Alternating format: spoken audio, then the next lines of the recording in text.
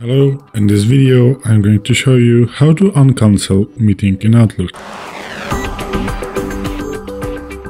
I'm using the Outlook 365 version that comes as part of an Office 365, and I'm also using the desktop application.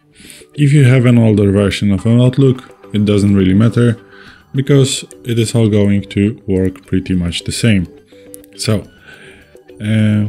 after you have canceled the meeting that you have created in your calendar, like here there was a meeting, now I do have it, and you are also going to have it in your deleted items folder. So here is this meeting, as you can see, and it was cancelled. So if you want to uncancel the meeting, you want to right click on this meeting right here and move it to your calendar or the calendar that it originally was. So let's move it to the calendar,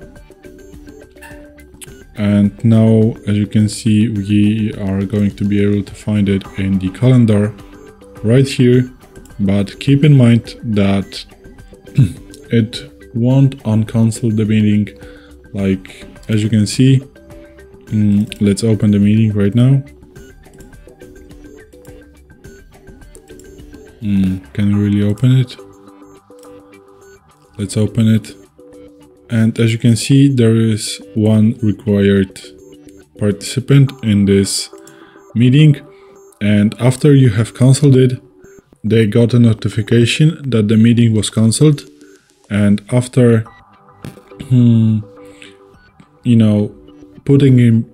moving it back to your calendar from deleted items won't send them that the meeting was uncancelled. So keep that in mind.